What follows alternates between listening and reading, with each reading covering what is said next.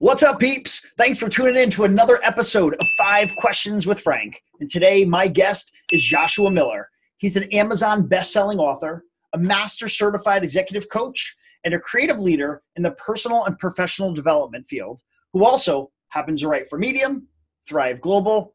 Oh, and he's also been a TEDx speaker. His book, I Call Bullshit, Live Your Life, Not Someone Else's, is a fantastic read for anyone looking to take control of their life and live the life they want to live and not someone else's. Joshua is a very active contributor to LinkedIn and has over 100,000 followers on LinkedIn, which is pretty impressive. And that's where I met Joshua. Joining us from San Francisco, California, please welcome Joshua Miller. Josh, thanks for being on, brother. Thank you, Frank. Thanks for having me, man. I'm super, super excited. Let's get after it. All right. So love to start this off by giving you the opportunity to share with us as personal as you'd like to get or as non-personal as you want to get. But give us a day in the life of Joshua and what makes you tick and really what really gives you purpose in life. So I'll answer those 3 questions backwards. What gives me purpose is providing possibility for other people, right? It could be the smallest act that you do on any given day that changes someone else's life completely. So on a profound level, that's what drives me. What motivates me and what gets me up in the morning is my family, my wife, my 2 kids. They are my rock. And then to answer the first part of that question is a day in the life, I get up at 2 a.m. Pacific time. And I spend about 15 minutes just meditating. I drink a glass of lemon water every single morning. And then I get dressed and I put on my gym clothes, and then I look at some emails and kind of catalog through my day to make sure it's going to go as kind of how I have it planned out. I hop into my car and I get on the road to my office and the gym, which is about an hour's drive. And I typically either listen to some sort of podcast, or I actually start my coaching clients at around 3:15 a.m. Pacific, because on the East Coast, that's around 6:15 in the morning.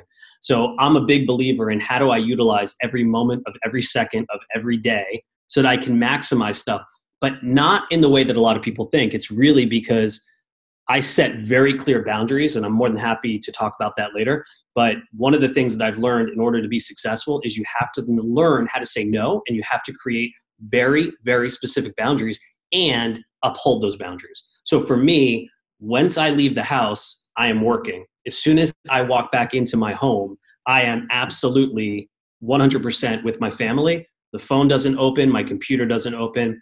So the rest of my day looks like meetings, phone calls, so on and so forth, right up until about 4 or 5 o'clock. And then I spend another hour or 2 in my car, again, working, because I learned how to just manage that. And I do that Monday through Friday. Weekends never work in my entire life. That's awesome. And it's a big, powerful thing that I'm really excited you said and mentioned was family.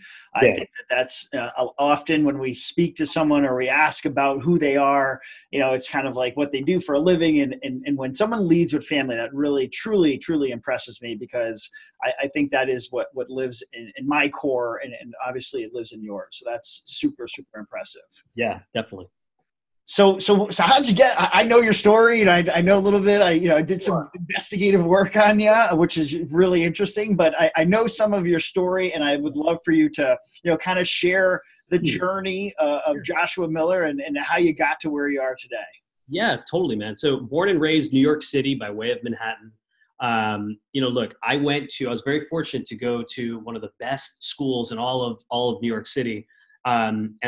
But it was the wrong school, wrong culture fit, wrong place for me. And the reason I share that with people is because what I started to learn, or at least what I was exposed to at a very young age, was how do you adapt to situations that you may not feel are the right fit for you?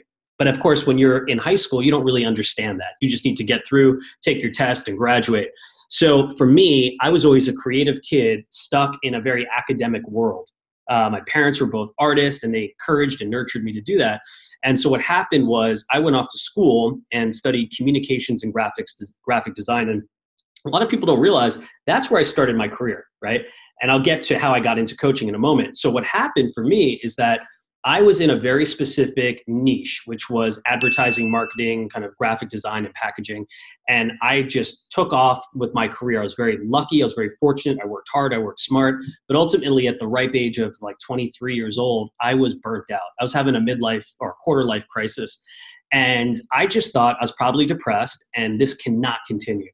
So what happened next was I literally fell into coaching. And this is what I tell people in my book, is that I was walking out of my office one day, completely just kind of, exhausted. It was a Friday afternoon, rush hour in New York City, 8 million people trying to get nowhere fast, right? And all of a sudden someone hits me in my shoulder. I just spin around, just lost my footing, slammed on the ground, cement right on Madison Avenue, fractured my nose in 2 places. I'm sitting there, or lying there, I guess, bleeding, right? People are walking over me, and all of a sudden I hear this voice in my right ear. It says, "Excuse me, are you okay?" Now, normally I would have said, just, leave me alone. I'm fine. Get up. Blood. I just hop on the train and go home like every other New Yorker does, right? But I said, no, actually, I need some help. Can you help me? And she said, yes. And she kind of like helped me up and brought me to the side of the street. We called an ambulance. We started talking, and I had blood gushing from my nose. I was a mess. And this conversation with this particular person, I asked her what she did for a living. And she said, "I'm a coach." And I said, "Oh, for what team? For what sports team?" She goes, "No, not that kind of coach. I'm an executive coach." And I said, "I don't know what that is." And she says, "I help people." And I go, "Help them what?" She's like, "Get out of their own way to be happier." And I said, "That's a thing?" And she said, "Yeah." And I go, "Tell me more about that." And she's like, "You know what? I think we focus on your nose," right? Like I had my head up here and I was like, no, I need to know more. And so she kept talking and talking. I think it was like 26 minutes went by before an ambulance came. They took me to the hospital. And as soon as they were putting me on the back of the ambulance, I said, "Listen, you got to come with me." She goes, "What are you talking about?" I go, keep talking to me. I want to know more. We talked for about almost 2 hours. And then she finally left me. She probably thought I was crazy. She left me at the hospital. She said, "Look, here's my information. If you want to get together with me again, please contact me." The next day, I call her up. I said, "Listen, this is that guy, Josh. You helped me on the street. I'd love to meet with you and learn more about how you got to where you are and what you do." And she said, "Sure." So I met her. I had gauze pads sticking out of my nostrils, black eyes, tape on my nose. And we spoke for another 3 hours, Frank. And basically, she gave me the roadmap on how I could go from where I was, which was really not happy but successful, to what I later would find out is my calling, my purpose, which is to help people as a coach specifically. And it was that interaction, it was that 1 in an 8 million chance that I decided to let some stranger help me. And that person really changed the course of my life. And I'm in my 20th year of coaching now. I've been blessed. I just tell you, I feel like, at 45 years old, I've found my stride. And I'm in my lane, and I'm just so unstoppable and excited about what it is I get to do every day for people. So it's so amazing because not only I knew the story, but for you to share it and hear it coming from you, I'm a believer in whether or not anyone listening in might be, but chaos theory is something that I kind of intrigues me. And if you would have left that office 10 seconds before, or if that guy wouldn't have bumped you, it's like all these things. It's like, do you thank yourself for leaving the office at that moment? Do you thank the guy that bumped into you, the woman that stopped? It's like all these things that kind of connected you to and then literally you're pouring blood and you're like, "Hey, talk to me about what you do here. Like, how do you get paid? People pay you to do this?" It's like amazing what happens in our lives that it's a way things turn out. It's like you said, 20 years ago, like here you were doing this, this happened to you and kind of put you on this path and this journey to where you are today. And I think that's for anyone tuning in, that's really what I love for someone to get out of something, is that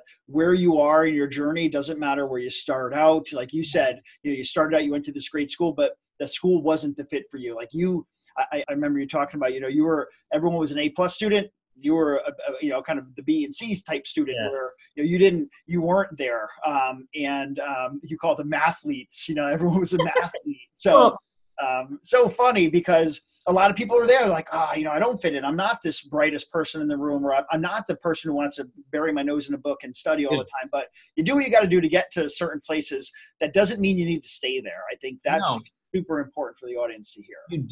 You shouldn't be complacent, but you should also acknowledge that whatever you're going through is is a stepping stone to something bigger. And I know that that sounds a little cliche, and it's hard for people when you are 1 inch away from that stone, you can't see where the cliff is in the next rung to the kind of ladder, so to speak. But everything happens for a purpose. One of my favorite movies of all time is a movie called Adjustment Bureau. I don't know if you ever heard of that with Matt Damon. And I have not, but I am a fan of Matt Damon, so I'll check that out. Check it out. It's all about predetermined destiny and stuff, and he tries to write his own. And a lot of people struggle with, where should I be next? Who should I follow? What should I do? And they emulate, and somewhere down the road, I think that imposter syndrome sets in, because they lose their direction, they lose their way. I would say, based off my story, is that for people listening, the takeaway I would hope you would hear is to be open to what's possible. Even if you're at your lowest, even if you're listening to this right now and you are at a job, sitting in a cubicle, miserable, do not give up on yourself. There is always possibility present. You just have to look for it. When you give up on yourself, you will miss out on the opportunities. But if you have just a little bit of hope, you'd be surprised at what may just show up. Awesome. So that answer there kind of tied into the second thing I was going to ask you, but I'm going to ask you anyway, which is that what advice would you give that person who's sitting there?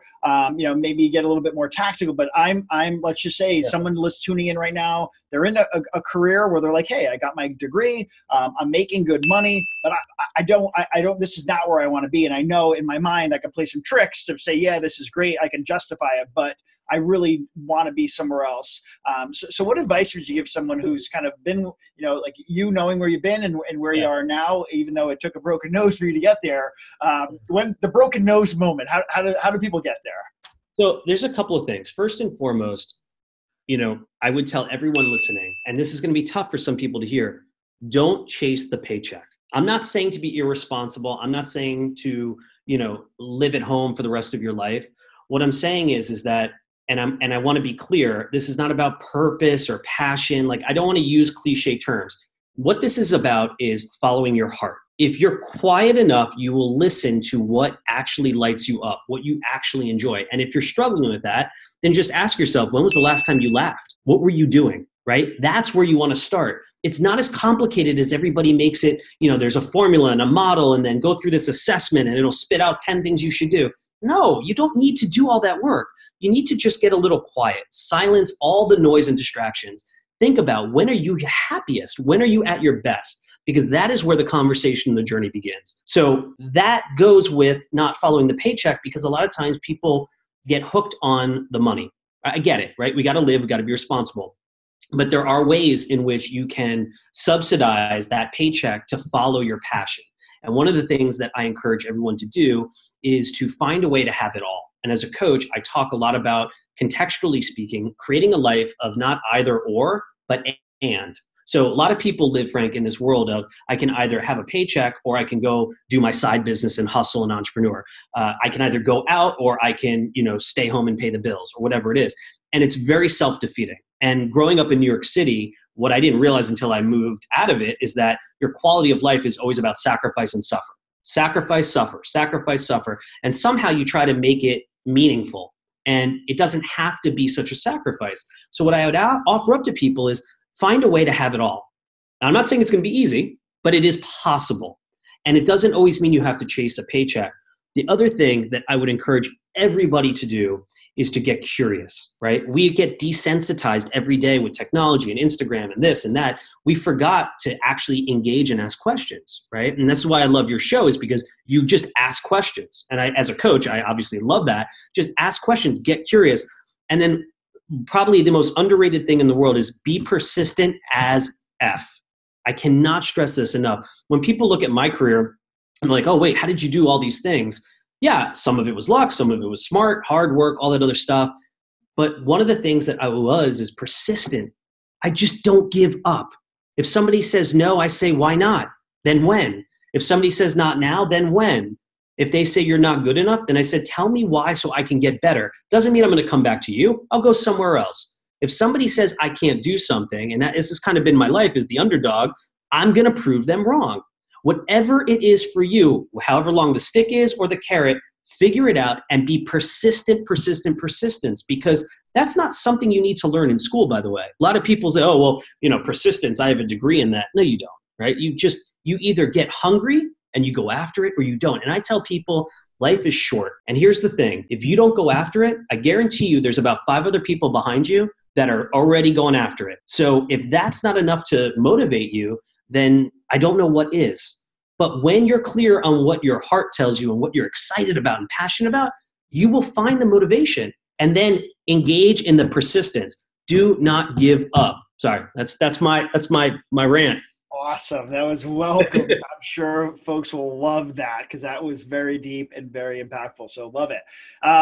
So I know you've worked, in your executive coaching, and you've worked with some pretty impressive, top 100 groups. So when you look at who you've worked with, either their teams or folks professionally, you've seen a lot, you've heard a lot, you've kind of helped people get along their path in different ways. And what do you see about what you do that you love? It's like, this is why I keep doing this. This is what drives you. What is that thing? So I would say, the moment I'm in working with one person or 100 people and the whole room starts to pop, everybody starts to get an aha. Everyone starts to, oh my God, I never realized that. I never knew that. I didn't know I did this. The moment you start to see that, experience it, and feel it is when you know you're making a difference, right? You can read quotes and be motivated all day, but there's a fine line between motivated and taking action. So what I look for is not the inspiration, but the action connected to it. And so when I'm working with people in any kind of atmosphere or environment, my goal is not to just inspire people to take action. People can get inspired on their own. It's really to drive the inspiration and connect it to something important for them. And when that happens, it's magical. That's when I get my purpose. I see it. I'm connected heart to heart, head to head. That's what I love. I mean, I feel so blessed that I get to do this every day. Like, this is an actual job. This is more than a job. It's really just who I am. But I mean, I get to do it. So it's amazing. Awesome. So with that, kind of on the other side, if there's something you see a lot, it's like, oh, I always see this and I wish I could change it. Or, people always say this, or, whatever it is, this mentality that people have, or what is something that you would change, knowing that you've worked with so many people, you've worked with huge, big brands and very successful, professionals in different industries. What is one thing that you hear a lot or that you see that you would say, if I could change this would be it? I think I would change the status quo. This is just coming to me right now. I have not really thought about it. I mean, I think everybody decides at some point, especially in organizations, this is what we want, this is what you need to be at, and so on and so forth. Now, obviously, we self-select into organizations based on culture fit and job scope and so on and so forth. But what I would change is really just the ability for people to choose in a more empowered way what they want to do. And I know that sounds maybe a little vague, so let me be a little clearer. There are certain skills going into 2020 and beyond that people are going to need to have, like complex problem solving, creativity, critical thinking, more emotional intelligence, and also people management. I think a lot of times people just jump into jobs for a variety of reasons, and I get it. But I would change how people enter into the workforce. I think between high school and college and career counseling, I really think there's a gap between how we are readying ourselves, right, and our young leaders and getting into the workforce. I mean, here's one thing I will tell you, Frank, that it shocks me to this day that colleges and schools don't do, which is do interview training. Nobody does that. Like, it may be an elective, but it's not an actual course. And it's probably one of the fundamental skills I spend so much time working with people on. Do the pre-work, what do you do in the interview, and what's the post look like? And it amazes me when I see some of the most brilliant people who lack some emotional intelligence or just common sense on, well, I didn't follow up. I didn't know I should. I thought they would come to me. So I would change how people engage and go into interviews, into the workforce, and I'd take a look at what the status quo looks like. That's kind of my big picture. If you gave me an endless amount of time and money and said, go fix this, that's what I'd go work on. Awesome. Without doubt. Great. Yeah. So you talked about some things and skills and maybe even talents that we might need as we look into the future. But where are we going? Where do you think, if you look out on the landscape and knowing the folks you work with and kind of seeing people you coach, whether it's teams or individuals. You know, we're 5 years, 10 years out. You know, what does that look like? What it looks like is almost like a jack of all trades, master of none.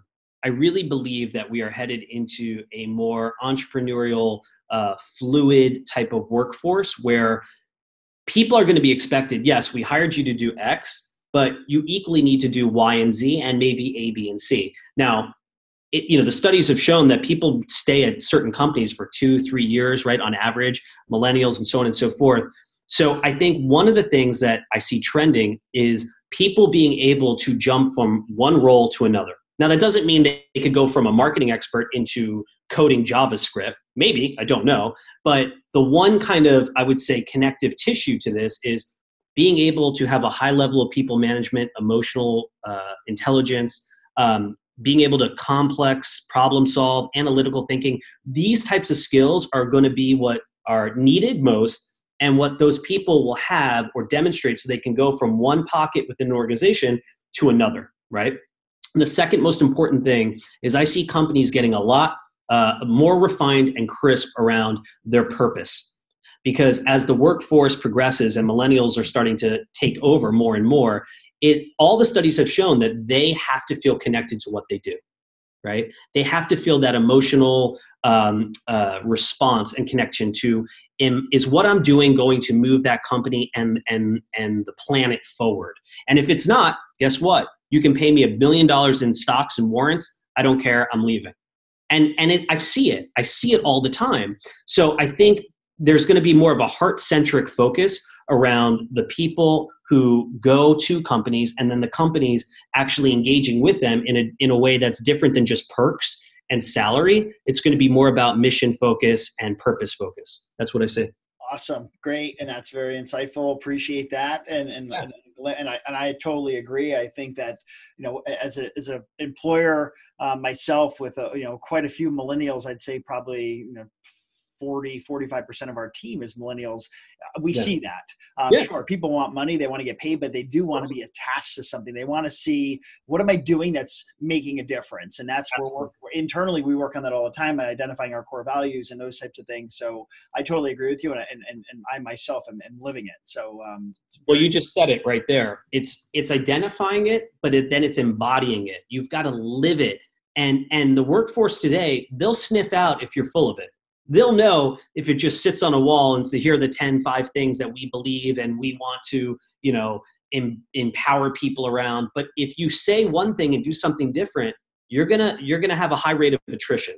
That's just a fact. Yes. Awesome. So thank you for being on. Thanks for such insightful answers. What, someone's tuning in right now. They're like, I need Joshua Miller in my life. Where do they find you? Where do they go? I know that you're extremely active on LinkedIn, but where else are you at? And how does someone get in touch with you if they? Yeah, no, I appreciate it. The easiest way to contact me is at my website, which is Josh, middle initial H, Miller.com. So joshhmiller.com. All my social handles are there. You can also find me on LinkedIn, of course. That's how we got connected. And I have a new show, which is my LinkedIn live show called Coach's Corner, Conversations for Emerging Leaders. And that's every Tuesday at 7:30 a.m. Pacific. So you just have to follow me and then you'll get notified. But my website, LinkedIn, those are the best places to find me. I'm always around somewhere, so I can be found. Awesome. Great. Well, thanks for being on. Thanks again for really giving the folks who tune in some insight into a peek into who you are and some of your thoughts and ideas. So really valuable content. And again, I appreciate it. Thanks so much. Thank you, Frank. I appreciate you having me on. It's been an honor. I appreciate it.